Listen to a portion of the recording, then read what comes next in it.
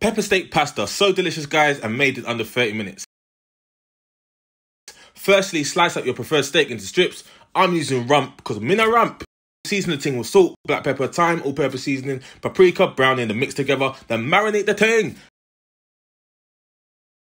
Add some whole wheat pasta to boiling salted water and cook until ready. In a frying pan, add some avocado oil and fry and brown your steak. Add some beef stock, then remove. In the same frying pan, fry your onions, spring onions, garlic, red and green bell peppers, scotch bonnet, and cook down until soft. Add your cooked pasta, followed by your juicy steak.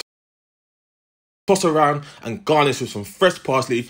There you have it, guys. Juicy pepper steak pasta. So nice and so delicious.